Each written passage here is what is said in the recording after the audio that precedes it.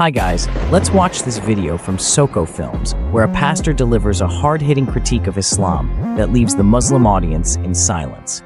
He brings up questions that challenge the very foundations of their beliefs, leaving them with no response. This intense exchange is a must-watch for anyone interested in the raw, unfiltered debates that take place at Speaker's Corner. Stay tuned to see how it all unfolds.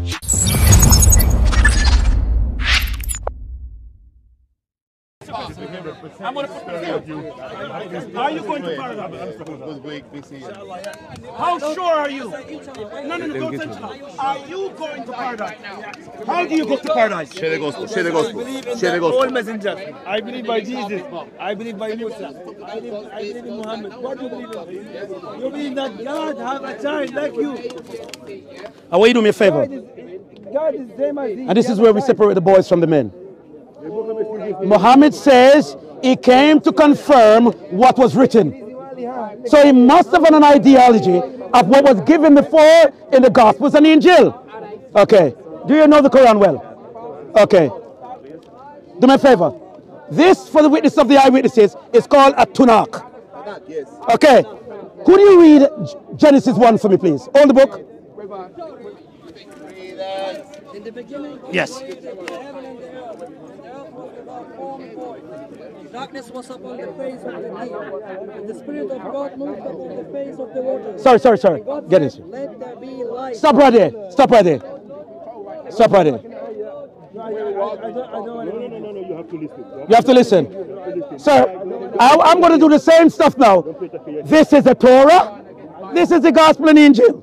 We're going to correspond now. This was written before, and this came after.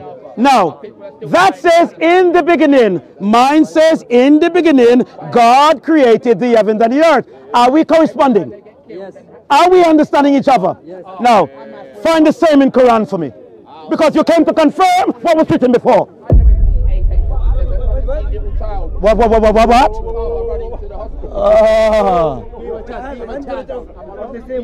Sir, this is Tanakh, Torah, Injil. They both correspond with the big Genesis, beginning of the earth. Now, from Quran, because Quran says it's final revelation of Allah. Muhammad is a seal of all prophets.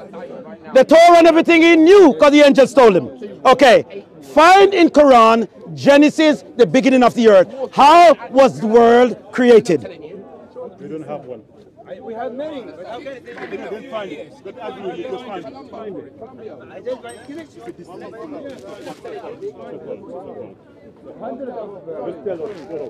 The reason why I brought this conversation up is this. You say Bible corrupted. You say Muhammad is a seal of all prophets. You say they have all the knowledge of the past. Now, Muhammad came 600 years after Jesus, prior to 4,000 years in existence with the Jews and Israelites. The entire Bible is Jews, a battle with God and the Jews. Oh, you don't know. Find Quran for me. How did God create the heaven and the earth? It must confirm with these two, you know. The first, the second, and you have the last. So for the last to come, you have to correspond. What? We have a problem now. We have a problem now. There is a problem now. There is a problem now. And this is the problem now. Let me explain the problem to you. Sir, this is my explanation. I have been to Buckingham Palace. I've seen King Charles. I've seen the Queen. I've seen Harry. And I've seen William. And I come back out and tell you, I saw them, they were there. You are telling me I didn't saw them and they're not there. How do you know?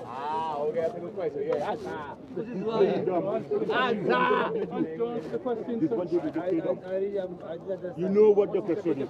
This is a bare idea. This is a concept of when you steal people's, the person who authorized Quran is not a good editor. You know why he's not a good editor?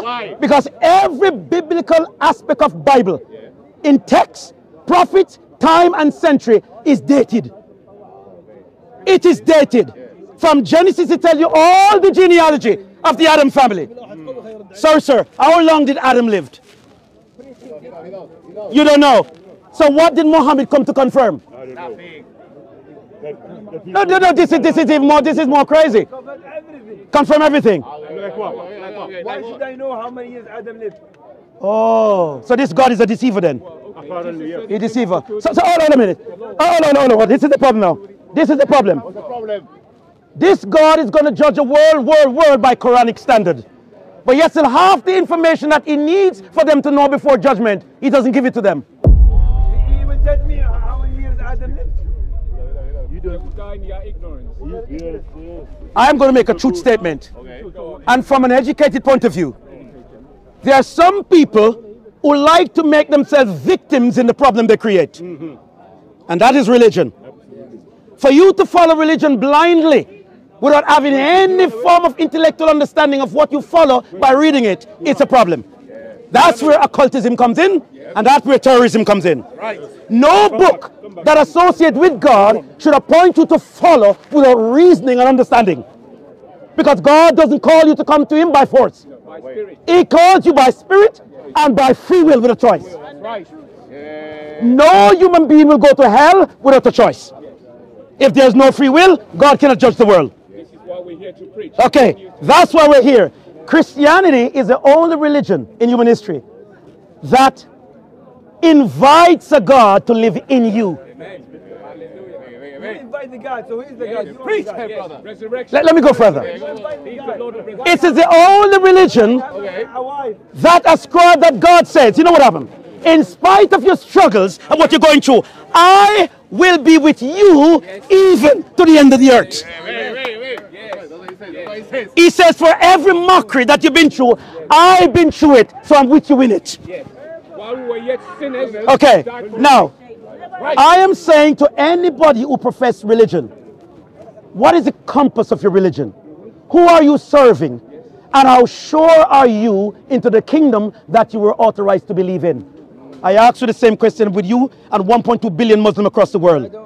Today you might not know the geographic history that is happening. 250,000 Muslims in South Asia becomes Christian. And they're going like wildfire in Iran. And they're going wildfire, but because these news are locked up from you guys. You don't know what is happening. Christ is doing something new. Can I share something with you? Christ is bypassing human beings. He says, because I'm going to pour out my spirit over our flesh one more time. And he's getting to them by dreams and vision. Sorry. I asked the question again. Sir, I asked him again. I asked you a while ago to read from the Tanakh. Muhammad says he came to confirm what was written before. That means he must have had an ideology of what was written before. And if the angels were truthful, if the corresponding, I've never known no angels in biblical history that contradicts another angel's message. Let me put it this way. You said, show me where Jesus is God. If God should come down and say, I'm God, the whole world would never believe. Because the people who follow Jesus wanted to see, if you are God, where is your signs and wonders? Now let me go further. What was the miracles of Muhammad? The best one you can give me? The best one you can give me? He split the moon. Now, how many people in that century saw the splitting of the moon? Many people? Which country? And there were 180,000 prophets for where? Come again? All the Arabs. All the Arabs saw it. Oh. So this religion is really for Arabs then?